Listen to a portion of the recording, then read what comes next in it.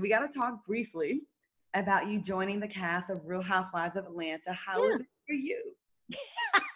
Your eyebrows cannot go up any further in your head. Nuts.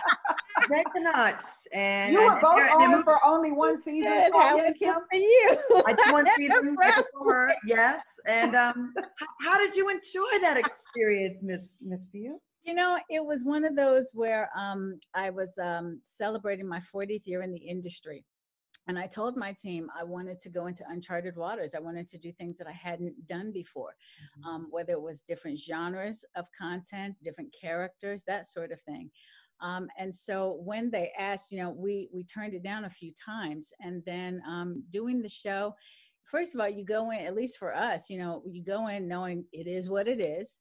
And you go in knowing, at least for me, y'all ain't changing me. I mean, I've been Kim Fields a long time, and my brand has been this brand for a long time. And so, you know, we do what we do. We are who we are, and you know, did the one and done.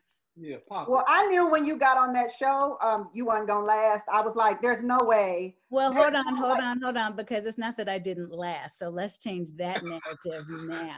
Okay, well, I'm sorry it came across that way, but you know what I mean, Kim. As soon as Kenya started disrespecting your legacy, I was like, no. Well, here's what we're not going to do. We're not going to give that any of my time on here. And so, you know, it was what it was, and it was a fine experience.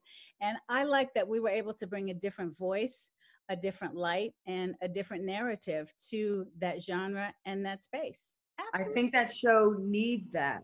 And but I don't know if the fans are with that. You know what I mean? Like, it seems like the women were. I mean, we got, and we still get wonderful feedback from it, from the time that you know, the season that I did. We get wonderful feedback from the fans that were regular fans of the show, who was like, that was different. We saw, you know, that it was something different.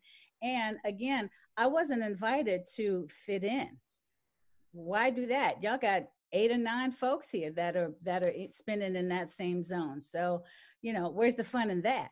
I guess what I mean is, like, there's a different level of like, it's almost like a thirst for blood with those kind of shows, right? It's like you want to go in there and be like, okay, I'm gonna show something different. I'm gonna be who I am, and I'm not gonna get into the shenanigans and do what's expected of most Black female reality stars. They want us to fight. They want us to argue. They want us But to. the white ones fight too, though, Claudia. They do, and they'll fight over, oh my God, you didn't invite me to the bar mitzvah. How could you?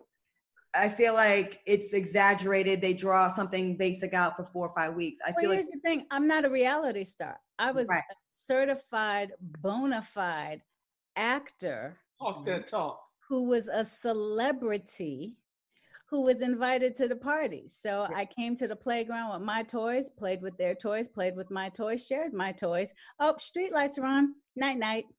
Would you ever do a reality show again after that experience?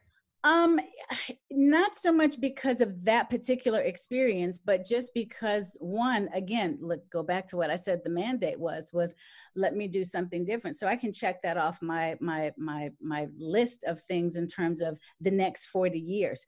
I design a career.